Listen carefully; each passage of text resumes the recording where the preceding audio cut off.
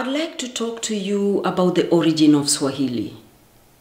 It is believed that Swahili originated in Kismayu, and then the Swahili people moved southwards to Lamu, and then to Mombasa, and finally to Zanzibar. From the 1st AD, it is believed that the Arabs came to trade with the people of East Africa, and these were the Bantu people.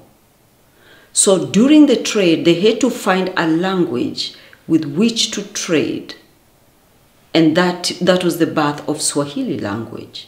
So Swahili language is 80% Bantu languages and 20% Arabic language.